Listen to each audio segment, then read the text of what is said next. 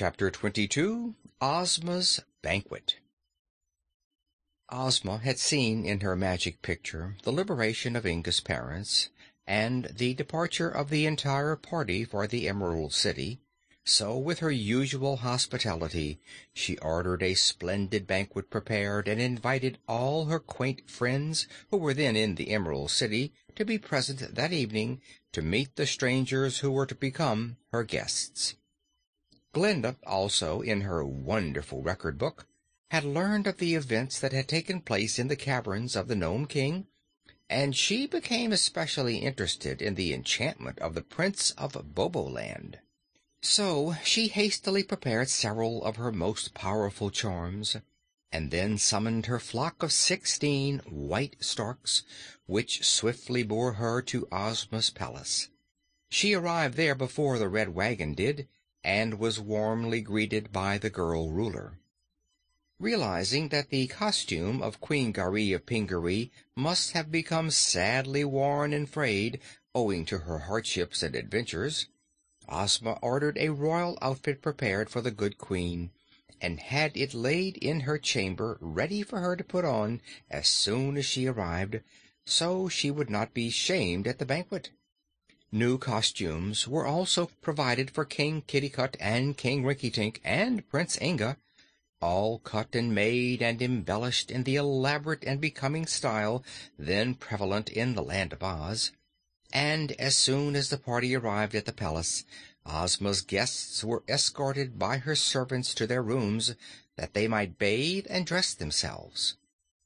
Glinda the Sorceress and the Wizard of Oz took charge of Bilbil the Goat, and went to a private room where they were not likely to be interrupted. Glinda first questioned Bilbil long and earnestly about the manner of his enchantment and the ceremony that had been used by the magician who enchanted him. At first Bilbil protested that he did not want to be restored to his natural shape, saying that he had been forever disgraced in the eyes of his people and of the entire world by being obliged to exist as a scrawny, scraggly goat. But Glinda pointed out that any person who incurred the enmity of a wicked magician was liable to suffer a similar fate, and assured him that his misfortune would make him better beloved by his subjects when he returned to them freed from his dire enchantment. Bilbil was finally convinced of the truth of this assertion, and agreed to submit to the experiments of Glinda and the Wizard, who knew they had a hard task before them, and were not at all sure they could succeed. We know that Glinda is the most complete mistress of magic who ever existed, and she was wise enough to guess that the clever but evil magician who had enchanted Prince Bobo had used a spell that would puzzle any ordinary wizard or sorcerer to break. Therefore she had given the matter much shrewd thought, and hoped that she had conceived a plan that would succeed. But because she was not positive of success, she would have no one present at the incantation except her assistant, the Wizard of Oz. First she transformed Bilbil the Goat into a lamb, and this was done quite easily. Next she transformed the lamb into an ostrich, giving it 2 legs and feet instead of 4. Then she tried to transform the ostrich into the original Prince Bobo, but this incantation was an utter failure. Glinda was not discouraged, however, but by a powerful spell transformed the ostrich into a Tottenhot, which is a lower form of a man. Then the Tottenhot was transformed into a Mifket, which was a great step in advance, and finally Glinda transformed the Mifket into a handsome young man, tall and shapely, who fell on his knees before the great sorceress and gratefully kissed her hand, admitting that he had now recovered his proper shape and was indeed Prince Bobo of Boboland. This process of magic, successful though it was in the end, had required so much time that the banquet was now awaiting their presence. Bobo was already dressed in princely raiment, and although he seemed very much humbled by his recent lowly condition, they finally persuaded him to join the festivities.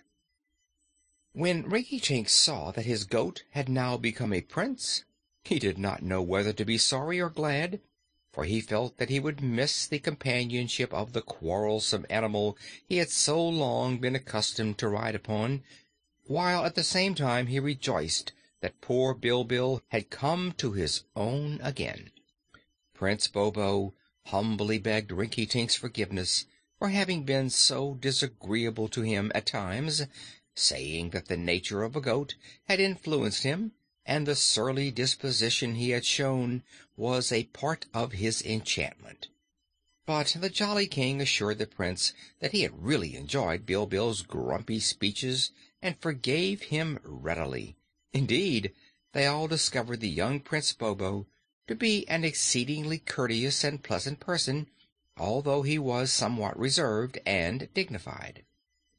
Ah, but it was a great feast that Ozma served in her gorgeous banquet hall that night, and everyone was as happy as could be. The Shaggy Man was there, and so was Jack Pumpkinhead, and the Tin Woodman, and Cap'n Bill.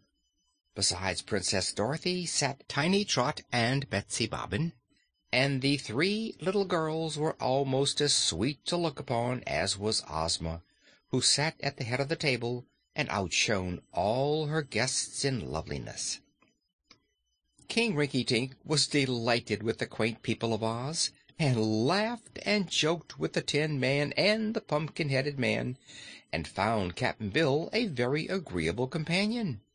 But what amused the jolly King most were the animal guests, which Ozma always invited to her banquets and seated at a table by themselves, where they talked and chatted together as people do, but were served the sort of food their natures required.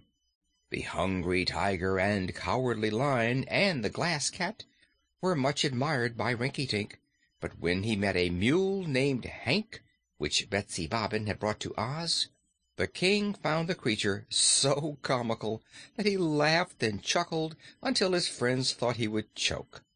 Then, while the banquet was still in progress, Rinkitink composed and sang a song to the mule, and they all joined in the chorus, which was something like this: "It's very queer how big an ear is worn by Mr. Donkey, and yet I fear he could not hear if it were on a monkey.